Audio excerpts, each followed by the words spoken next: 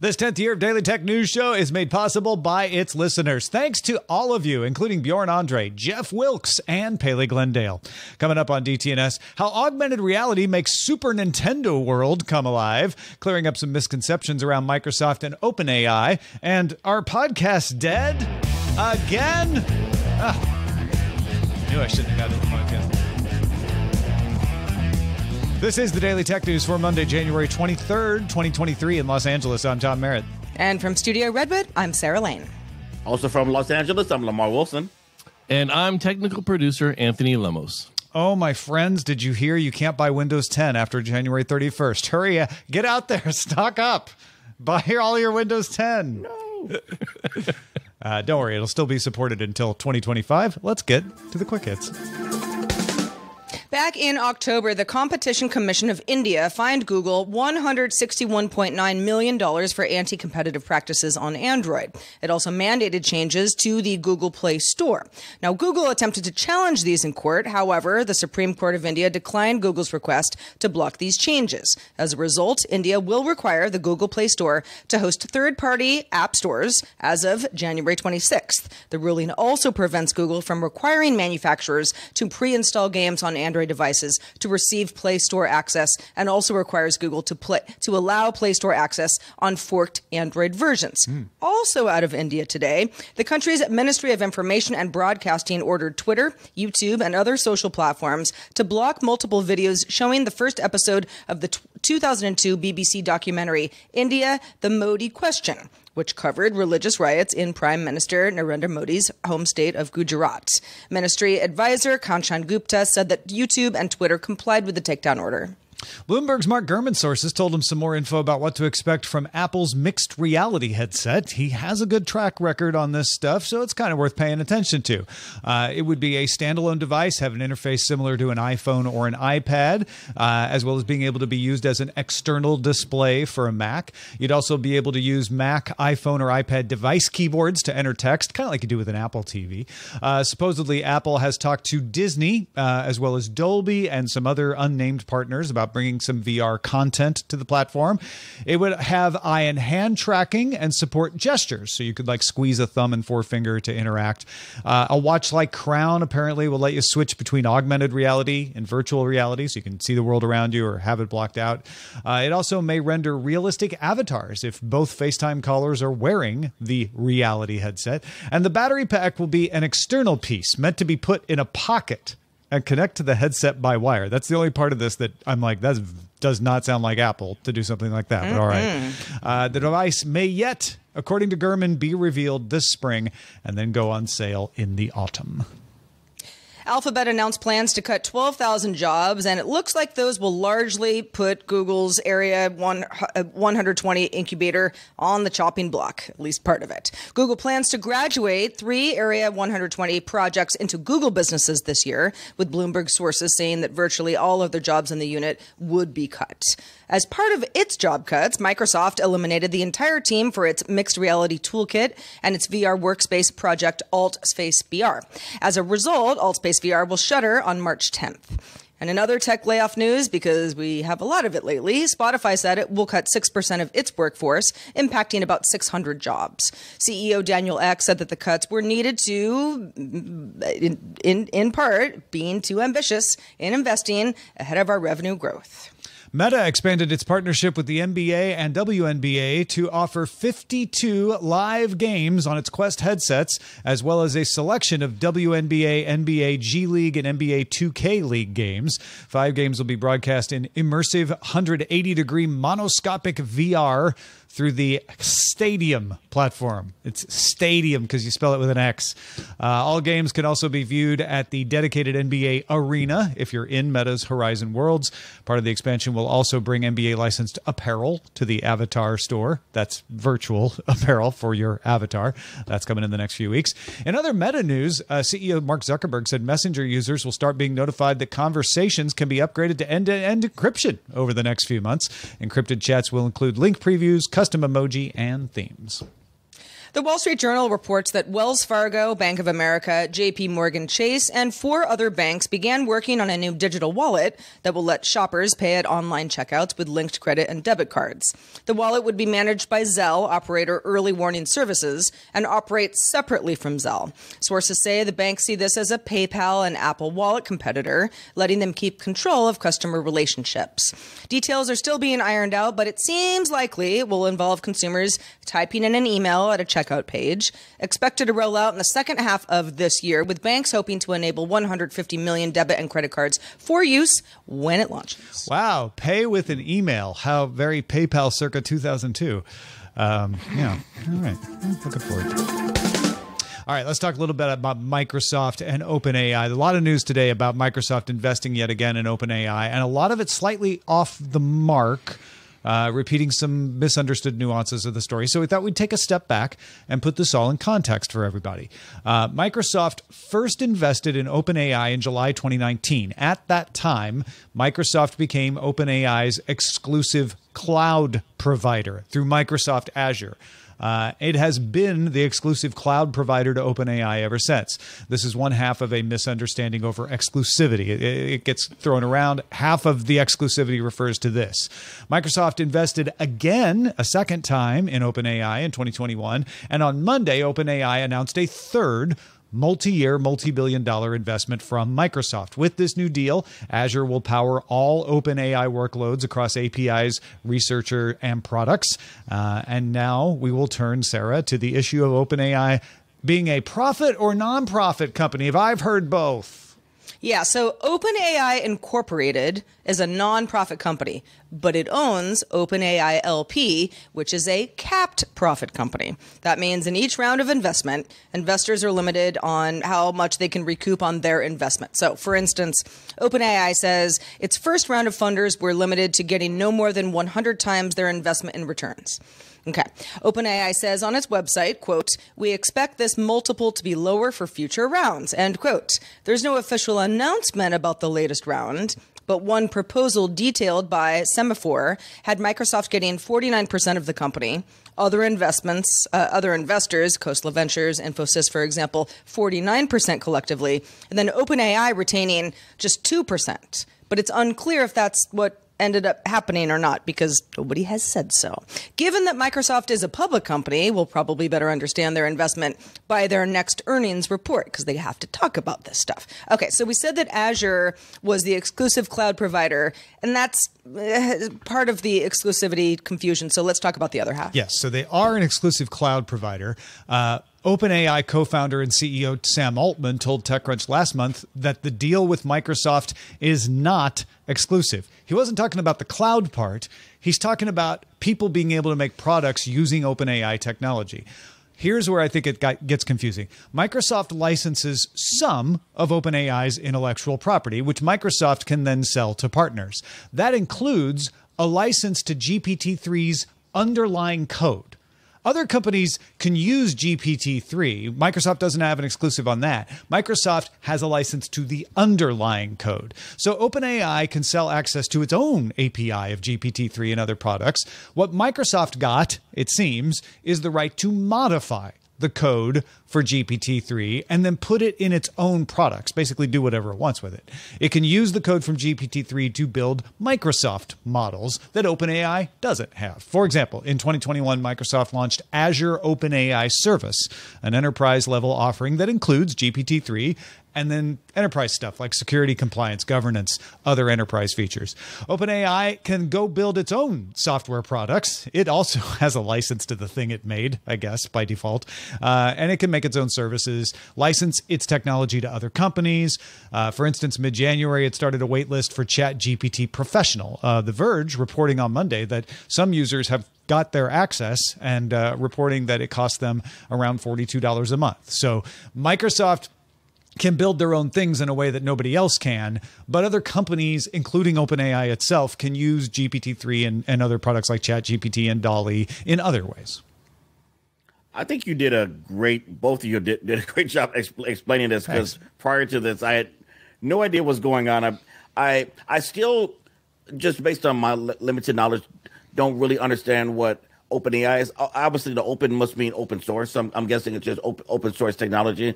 And I think in the beginning, myself and maybe some others thought that, well, if it's open, it has to be free. So why is Microsoft putting money in this? Why are they benefiting from this? Why are they selling products based on this? Why are they exclusive at all? But the reality is more nuanced. Like they are allowed to make money on it, but how much? Because they're a nonprofit. Yeah. But part of it is they can make a profit to a point. So it's still confusing to me, but I think you did a way better job of breaking this down than when we started. I think what's interesting to me is Microsoft saying, okay, well, we have bought the license to this underlying code. So OpenAI can still be used by all sorts of companies, but we might be able to modify the code based on what we think is the best path forward, which would then change our version of this product. Based on how well we do that, we can charge people what we think is fair. Yeah, I think a lot of people thought that OpenAI would go the open source route, and it did not. And I think a lot of people are confused by the weird corporate structure, which I think Mozilla also uses, of a nonprofit company owning a for-profit company. Yeah. And then it gets extra confusing. It's like, okay, there's two OpenAIs. There's the nonprofit OpenAI. That one just owns the for-profit OpenAI. And it owns 2% after this, if you believe Semaphore. But then there's also the fact that it's capped profit. No cap. It's capped. You can only make so much money as an investor, which is a way, I think, for them to try to stay true to the original idea, which was not so much open source as it was making AI in a way that is beneficial for society. And so it's about the reason they didn't go open source in those early days is they said, well, we wanted to be better stewards of this. We only want to release things when we think that there are good guidelines on how to use it properly. And that's why they're dragging their heels on things like GPT-4. They're like, we could release GPT-4 right now, but we don't think it's ready. We don't think we have the proper guidelines in place. Real quick, I'm guessing this is super similar to Android and Google, like in a sense of control, and enhancing it to make it better. No, sorta. No. Okay. It's not a great analogy. Just because Okay. Android, the open source project, is independent of Google in a way that OpenAI, the for-profit company, is not independent of OpenAI, the non-profit company.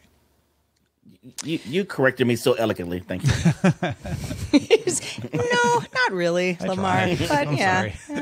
No, I like that's why we're here. We're talking it through.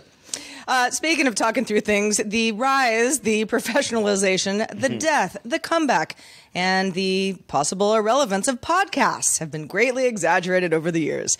As we do this podcast right now, we understand the irony here. But one thing we know for sure is that being locked at home during a pandemic was great motivation for a lot of people to say, you know what, I should start that podcast I've been thinking about for a while. According to data from Listen Notes, 2020 saw over a 200% increase in new shows compared to 2019. But now that we have data for 2022, we're seeing an interesting trend. Oh boy, do I have some data for you. So data for last year shows that new podcast creation has fallen off a cliff. No. The number of new podcasts launched dropped 70% in 2022 compared to the year before, and down 800,000 shows compared to the high in 2020.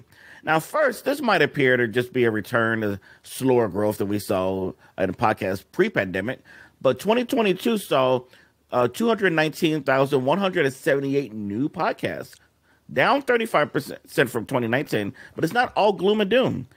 2022 saw 26.1 million new podcast episodes published, up 44% from 2019.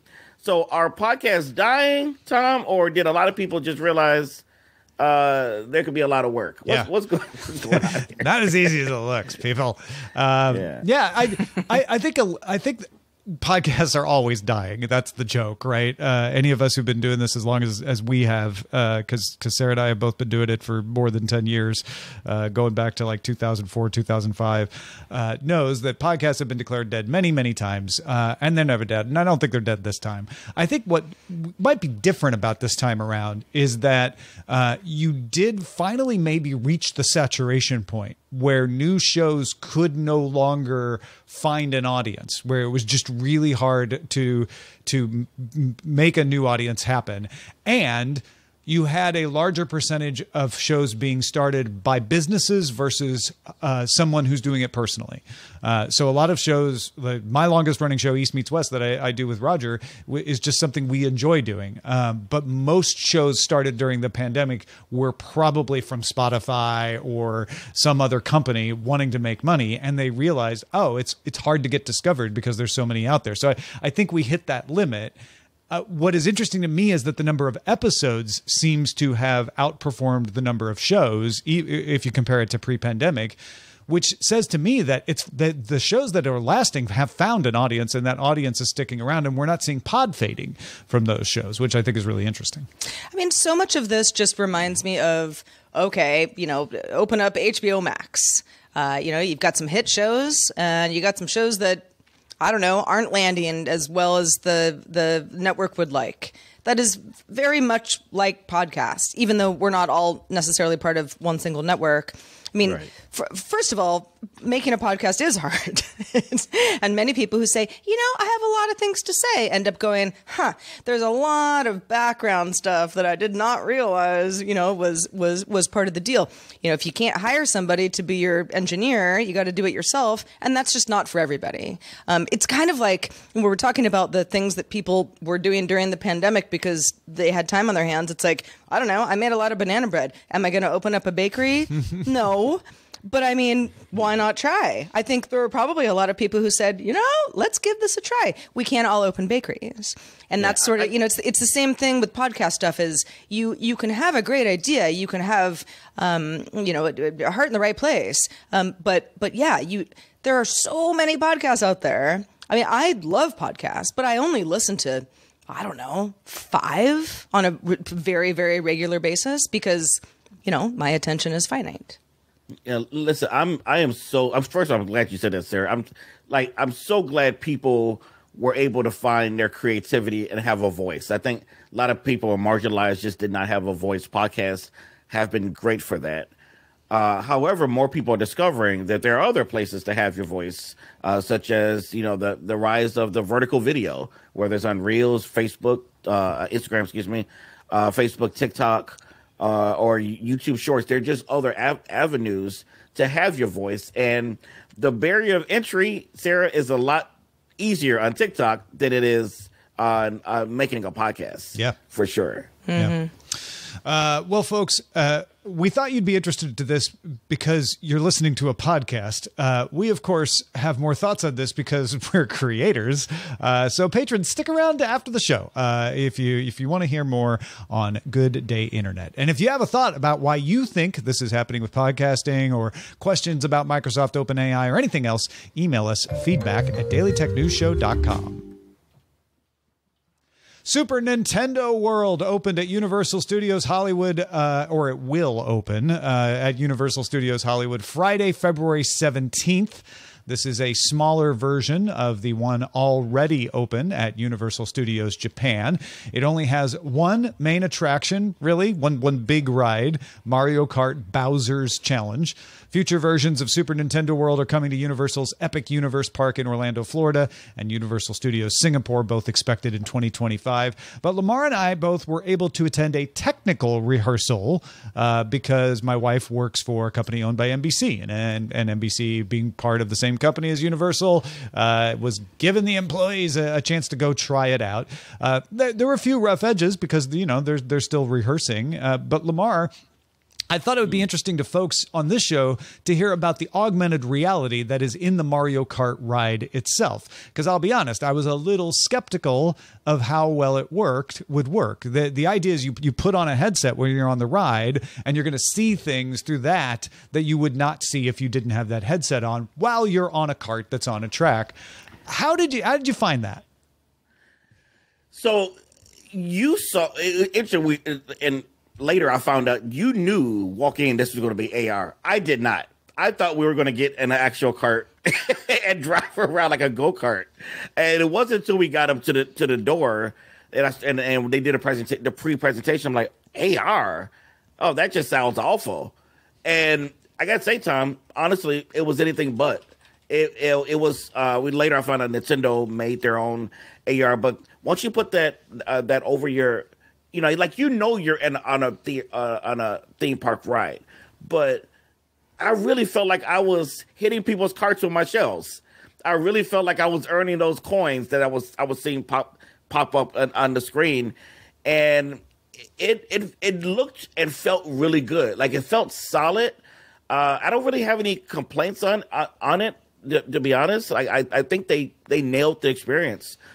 The best. I feel like I don't know what better you could do with a theme park ride. What do you think? Because maybe VR. Yeah, no, I thought this was really interesting. Chief Creative Officer for Universal Creative, Terry Koop, told Theme Park Insider a while back that they invented this AR. Because I was nosing around trying to be like, well, did they use HoloLens? Did they get something from somebody else? Was it, was it Quest? Was it, I don't know, Magic Leap? What was it? They said they created their own. I still bet they sourced some parts and technology from somewhere else, but they built it on a game engine, and I would assume that's going to be a Nintendo game engine.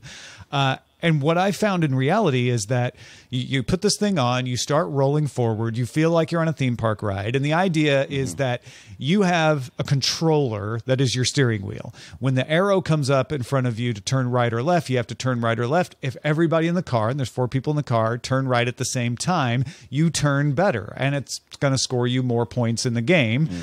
You also can press some buttons to shoot turtles. And there are things you can look at. And as you look at them, you see a little dot that's targeting, and the turtle shells will fly out and hit things. And I saw turtle shells hitting things, but it wasn't until halfway through the ride where I realized, hey, this is actually working. Like, when we all turn, I feel us turn more. It's still on a track, but we are having effect. And I would sometimes stop my turtle shells and realize, like, oh, that stream of turtle shells right there stopped. That was me. And so I actually was seeing myself hit things and all of that. It was a real game. It felt like a real game that I was moving through. Yeah, it absolutely did. It also felt like 90 minutes of standing to get there. For 2 minutes a game.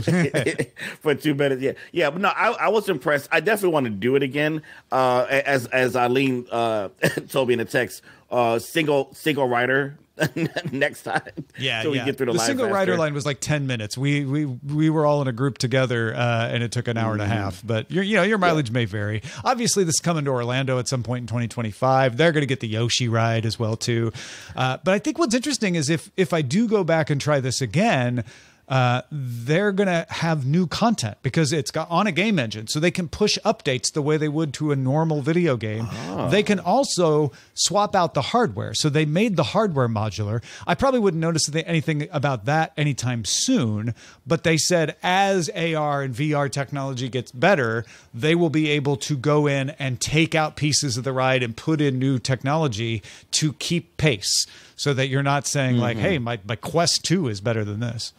Yeah. Another cool piece of technology that's optional for use in a park is a $40 wristband that uses NFC technology, similar to the Amiibo that Nintendo make, the little characters that you can put on the gamepad to get new coins or extra things in the game. So what you would do is you'll wear this type of wristband, and they have little stations around there where you can scan it, get coins, and then you get to take those coins back to your Nintendo device and upload them using the Amiibo technology to use in game. And I thought that was pretty fascinating. I would have loved that they gave these out complimentary, but They're $40, and I got you got all of them. Is what? Yeah. They have one of each, one of each kind. Yeah. So no, Mario. It is the Hollywood version of this is smaller than the one in Japan, and really there's the Mario Kart ride. There's one other ride that you walk through and you collect coins. That's AR as well, and then the rest of it is outside collecting coins, hitting the loot boxes and the POW boxes, and there's a game where you can go around and you can actually you can actually collect. You can level up. You can play a little game outside. It is very immersive and it's very pretty, and it does make you feel like you're inside of a Nintendo.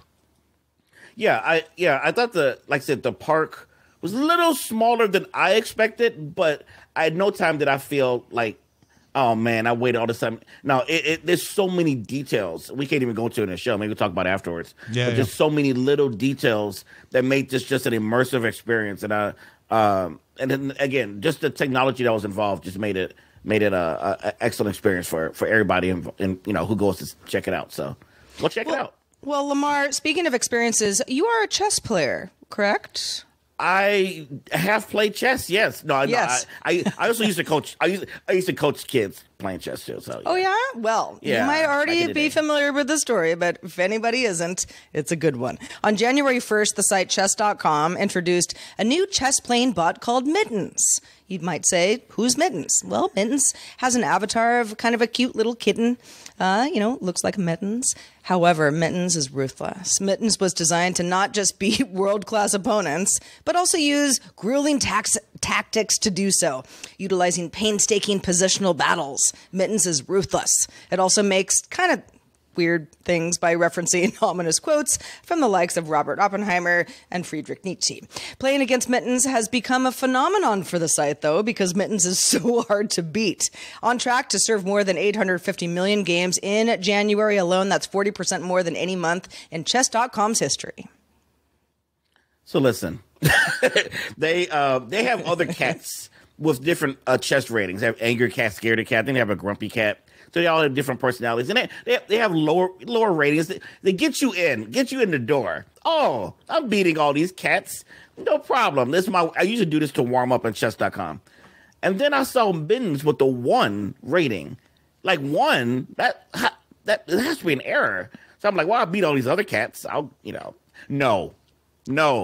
Can't beat Mittens? Mittens not only beat me, but trash talked me. Like, just talk mess the whole time. And I'm just like, what's going on? What happened? We were just having a good time on chess.com. I mean, to be fair, that is very cat-like of Mittens. It's very cat-like. Yeah, they're just devious. But I love cats, so I still will be going back. But Mittens mesmerizes you. See, because you're like, no. And you got to go back and try again.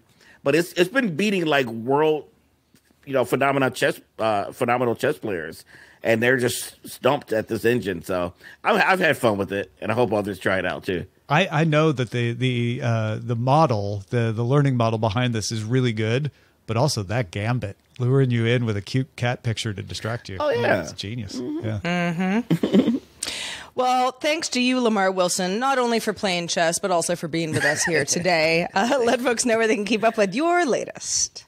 I just put a video today on around the internet, but specifically on YouTube, if you want to watch it there, that documents in about 50 seconds our trip yesterday at the Nintendo World. So, and Tom is in the video very, very quickly, but I'm again, Tom, very grateful to you and Ali for letting me go there and be able to document that experience, put on my channel. So if you'd like to see my videos on any kind of lifestyle, technology, pop culture stuff, check me out. I'm LamarWilson.com. So you can check me out anywhere that you feel comfortable. So thank you. We also have some brand new bosses we got over the weekend. We've got Stanford, we've got Tina, we've got James, and we've got Quaid. They all just started backing us on Patreon. So a big thank you to you, Stanford, Tina, James, and Quaid. Good to have you with us. Indeed. Good crew. Welcome. And come on in. I know. Have a seat. This is very Come play heartwarming. chess. Let us know what you're thinking. Let's play chess. Indeed. Speaking of patrons, do stick around for our extended show at Good Day Internet. We have a lot of fun on that. We will talk about all the things. You can also check out DTNS. We are live Monday through Friday at 4 p.m. Eastern, 2100 UTC. If you want to join us live, we'd love to have you. Find out more at dailytechnewsshow.com/live. We are back tomorrow talking ChatGPT in resumes and cover letters with Megan Maroney joining us. Talk to you then.